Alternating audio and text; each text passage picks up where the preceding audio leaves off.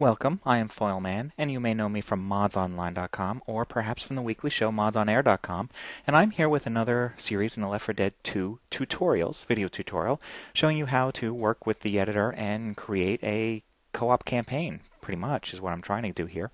And I have created a couple other tutorials, one that'll get you started with creating your first room and something that you can actually compile and play, into another tutorial that leads you from a starting point to a safe room that has enemy infected along the way, that when you finally close the safe room door, it loads the next map. And I want to expand upon that, and in this tutorial what I'd like to show you is adding some weapons, ammo, health, gas cans. I want to show you how to add a rescue closet in case someone dies along the way, reinforce the nav meshes, and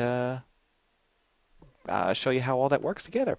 Now, if you're not sure what to do or how, or if you don't know any of this information that I already brought up, I suggest that you familiar yourselves with this. Head over to modsonline.com, check the forums, take a look at the video tutorials I've done. They should be posted here as well as on our Vimeo channel, Vimeo Mods Online.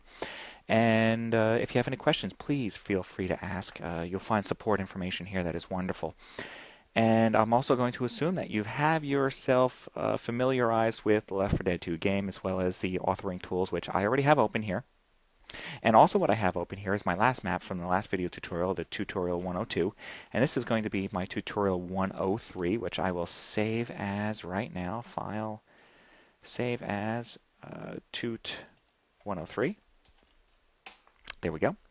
And this is the map that I'm going to use to expand what I was just talking about. I'm going to place a couple items here, and then you see a simple map that runs over to our safe room, and somewhere in the middle we'll place a closet, a rescue closet for our fallen brothers. Okay, brethren, how about that? Okay. First thing, let's start off with placing some weapons right here at our spawn point, some logical items. To do so, we go over to the entity placement tool here and start typing in the word weapon, and you'll see a whole bunch of weapons show up in here. And let's just start placing some such as the not the auto shotgun. I don't want to do something so obvious. How about a pistol? Let's go with a Magnum. Let's place a Magnum pistol here. And let's also place a chrome shotgun. Let's place one right here. I'm just left clicking here in the 3D view. And the other one would be the melee weapon. I want to put some melee weapons in here, which is the weapon melee. There we go. And instead of placing it this way, I'll show you can also place weapons this way, which says I'm going to place it there. And if I zoom in and place it here and hit the Enter key, it'll place my weapon there. All right, now the other thing you want to do, make sure that that weapon didn't somehow end up inside the ground. We don't want it to spawn inside the ground and not spawn at all because of that. We want to make sure that, well, I guess if it's an axe, you may actually rotate it around and make it look like it's sticking in the wall so somebody can grab it and just pull it like as if out of the wall. Or you may want all these items to be lying on the ground. And if that is the case, you want to pull up the object properties, either double click it or Alt-Enter, and you want to go to Flags and select Enable Physics. And when you enable physics on these items, they will just fall directly to the ground. Gravity will do the work. All right, so I'm going to do that to each one of these items. Now also with the melee weapon, you'll notice that it says that it is any melee weapon at all. And that's the default setting. It'll just automatically randomly select some sort of melee weapon. Otherwise, you can type in any melee weapon you want. And if you want multiple choices, which will be randomized based on those choices, you just separate the names by columns. By commas. The problem is that Valve didn't actually supply us with those names. Well, here they are. And I've also posted this on the modsonline.com website in the forums there if you want to take a look and need them again. Okay. Good. Moving on. I'm going to leave this as any weapon right now. Now I also want to place some other items over here. I want it to be some other kind of item. So I'm going to go to the entity thing and I'm going to type in the word item. It's going to be a weapon item spawn. And I'm going to place that there. And let me show you what that is. Click on the arrow and double click it this time instead. You'll see it'll randomly spawn any one of these items that has a number 1 next to it. If there's a 0, it won't spawn it. And in this case, I could also do the melee weapon the same way. And I'm going to leave this one as default. And I'm also going to, I also want another one here. I'm going to make sure that there's a physics spawned on this thing. Apply. And before I go any further, it is kind of interesting that these gas cans, propane tanks, and that kind of stuff, if you want it to be that, you have to go through some little You have to jump through some hoops. You have to do some little tricks in order to get it to spawn. Otherwise, it won't spawn at all, which is very strange. And that goes for other pickups too.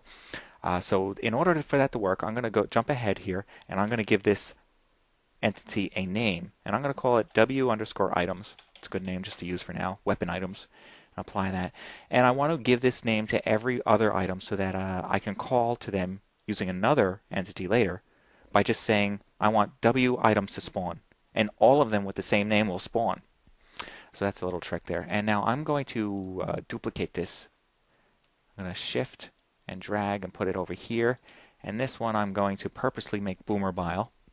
So I'll do 0, 0, 0 on all these. So nothing else but boomer bile 1 spawns.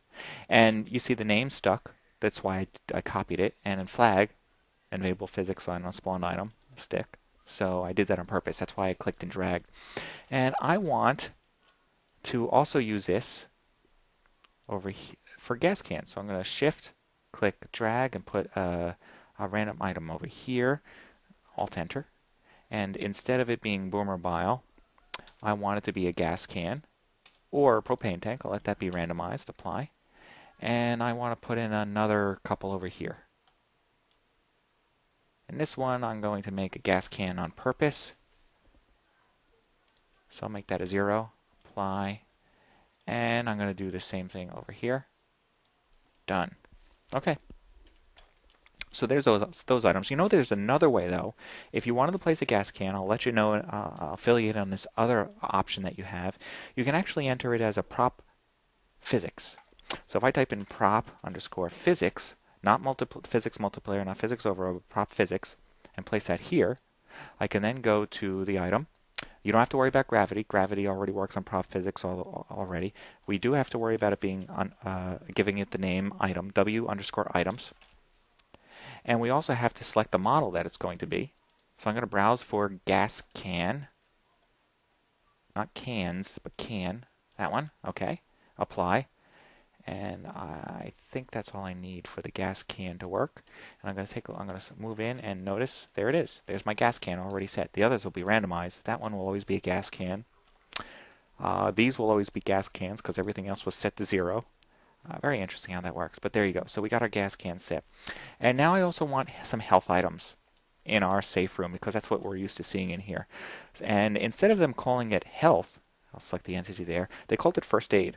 So I'm going to type in the word first and see first aid kit show up. And I'll put pop, pop, 1 for each of our survivors. And I'm also going to throw in a defib kit. Pop. And I also want to make sure that these have the fall to the ground in physics kind of thing. So I'm going to select them all, holding down the control key. Alt, enter, flags, enable physics, apply. I don't have to give it the name of items because these will spawn. These other items. Now let's get into the trick part, the part that makes these things actually work. See, right now, if I start the game, if I compile it and start it, they'll show up, they'll work. But as soon as I add mark that safe room as a checkpoint as an end of game, they'll disappear and they won't show up. And this is how you make it work. What we need to do is we need to create a point template in here. It's an entity. Oh, where am I going there? All right. We need a point template, so I'm going to type in point underscore template. There it is. And I want to place one right over here. I'm going to place it right next to my info director, which is right next to this first player. Let me adjust where it's located so it's next to it. I like keep things organized whenever possible. There we go. Good. And in this, I need to open it up, and I need to say template number 1 is going to be W items. I want it to affect W items whenever this thing is triggered. And in order to trigger it, I got to give it a name. So I'm going to give it a name of W underscore template so I know what it is. Template, not templates. We only have one. And that's all I need to do. I don't need to do any flags or anything like that. And now I'm going to go to our info director, which automatically starts the game for us. And under outputs, I'm going to tell it to trigger the template, which in turn will which in turn do what I'm telling it this thing to do. I'll show you what I mean. I need to go to the Outputs tab. I need to add. And in add, I need to say on I don't have the right item. I need the info director. There we go. Add on gameplay start.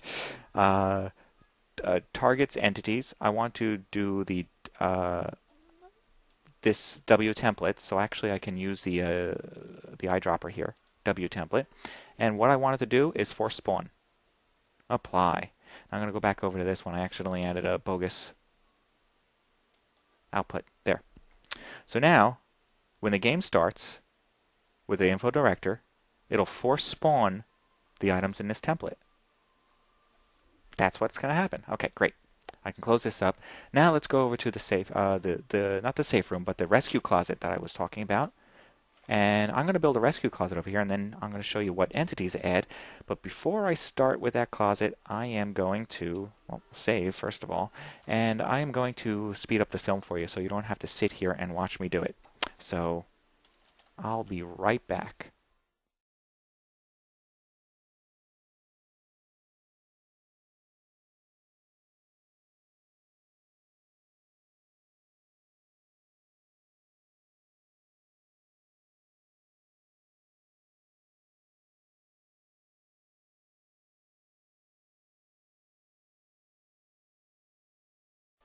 Okay, there we go. We have our room all set. Now what I want to do is I want to throw in a door here. And the door is going to be prop rotating, or prop door rotating actually. So prop door, not prop door rotating checkpoint. That was for the checkpoint in the previous tutorial. In this case, prop door rotating. I'm going to throw it right in here. And I want to open up the entity properties for that. And I want to give it a model. So I need to select a model. And in this case, let's see. I know that there is a door here, and I wish I wrote down the name of it first. Let's see, it is the small door for the airport. I just think that's a good door to use, so that's what I'm looking for. Okay, there it is. Door main 01 underscore airport underscore small. And I'll apply that door. And it's facing the wrong way, so let's rotate it this way. 270. Apply. And I'll adjust the rest of it inside the game, inside the editor. Change my grid, bring it to the floor, butt up against that, and make sure the door is in the door jamb. And let's adjust some of these others. I think the ceiling is already good. Yeah. Okay, so there's the door. Take a closer look. It'll open and close for us automatically. And finally, what we need here is we need to put some spawn points in here for our survivors that were dead to spawn.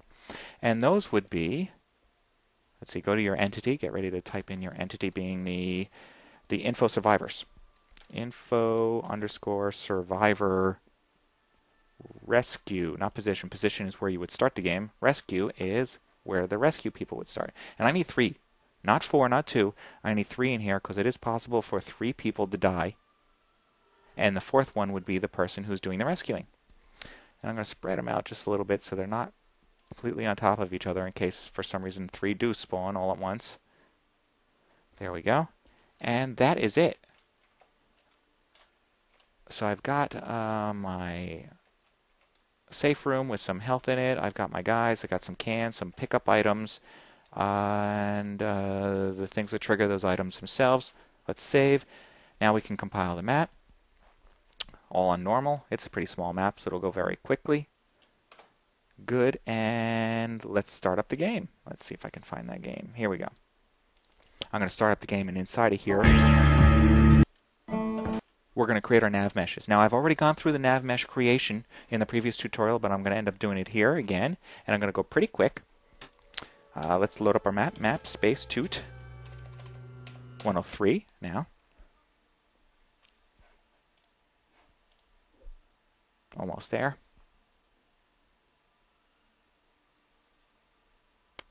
Excellent. Here's our map. And I told you the items would spawn. Trick is, will they spawn after we put in our checkpoint? And that's why we went through the special methods of making things spawn differently. Okay. Guys won't follow us around because we need some nav meshes. Meshes that say you can navigate through here. So here's a nice quick way to do it. Right where at the starting point here, I'm going to face the floor. And I'm going to turn on my cheats, SV underscore cheats space 1. Now I'm going to nav mark walkable. Nav mark walkable. Now I'm going to nav generate and wait for it to generate the navigation options here, and then it's going to reload the map, and our survivors will be able to run around. Gonna whack the shit out of some with this. But we still need to find some other areas in here, such as our starting point, our rescue closet, and our safe room, or actually it is called the checkpoint. And so what we have to do is we have to edit the navigation here. So I'm going to go open up the console and type in nav_edit. These again are things that we went through in the previous tutorial. But what we didn't go through was a new way of making these things editable. Okay, instead of opening up the nav GUI, I found another way that I like to do it. I like to do this. Open up the console, z_debug space 1. And that gives us more information about these. All right, now I want to turn this area right here that I'm pointing at into the player start. So I'll go in the console, mark player start. Now it's player start. I didn't have to open up the GUI and close it again. Now I need to do the same thing to each one of these. Now watch this. Tilde, arrow up, enter. So I can go really fast. Awesome. Okay. So there's our player start. Now we want to head this way, and we want to head over to the rescue closet. Let's open up our rescue closet, and let's give this a mark rescue closet. There you go. And there's also another thing you want to do with this, is we don't want to be spawning inside a rescue closet, right? So we want to do mark, and what is it called? I think it's no mobs.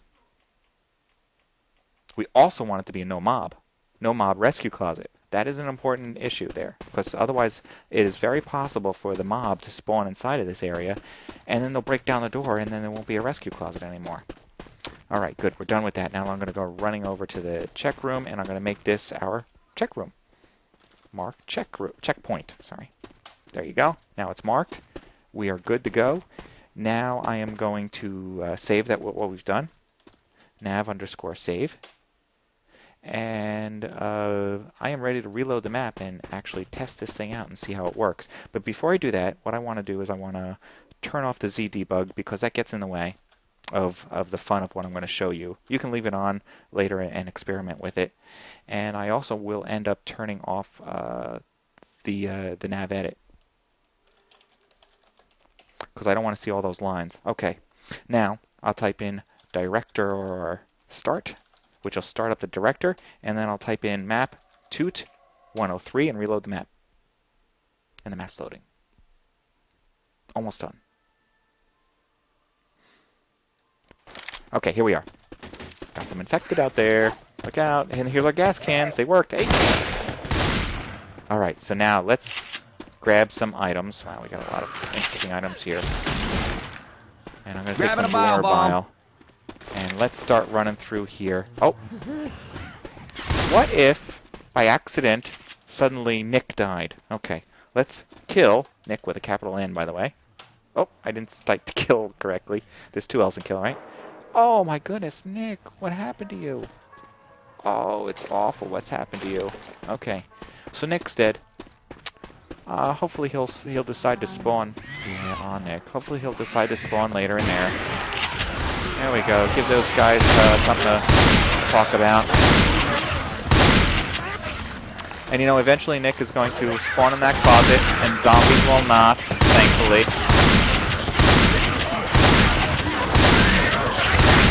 I start the gas can that I told to spawn over there. It spawned. Awesome. And then we'd run over to our safe room where I don't want to extend the tutorial for too long to show you there's our health kits. Alright, so Nick is taking too long because, you know, sometimes the game takes longer than other times. And then Nick would eventually spawn inside our nice little closet right here. Okay, so there you go. That is the tutorial that I wanted to show you guys. Alright, I hope that's helpful to you. And this is going to make things fun for you. So, have fun and happy mapping.